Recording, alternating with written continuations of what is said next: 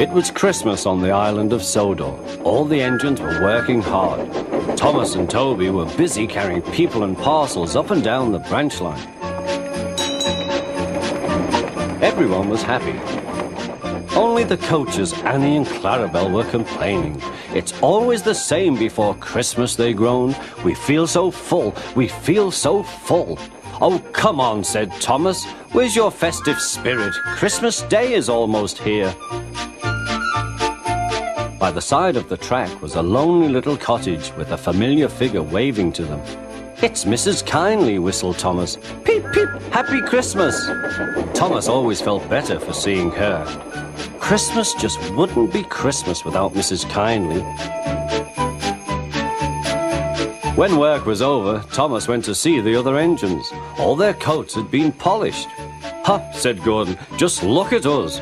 Your driver will have to work fast to get you as smart as us.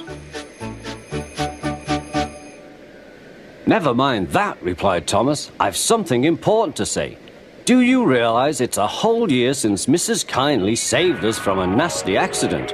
You remember when she was ill in bed and... Yes, of course, interrupted Edward. You told us how she waved her red dressing gown out of her window to warn you about a landslide ahead. And you and Toby gave her presents, Percy joined in. And the Fat Controller sent her to Bournemouth to get better. But, said James and Henry together, the rest of us have never thanked her properly. Exactly, said Thomas. So now I think we should all give her a special Christmas party. Everyone was getting very excited, and the drivers felt sure that the Fat Controller would agree, as indeed he did.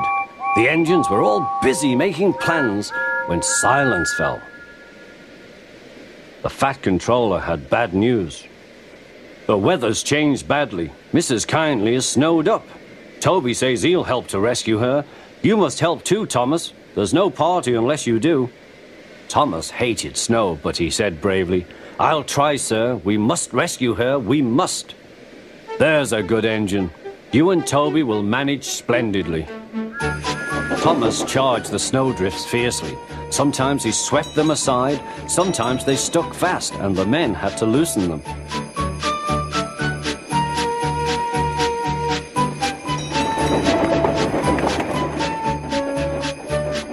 But at the cutting near the cottage, they could go no further.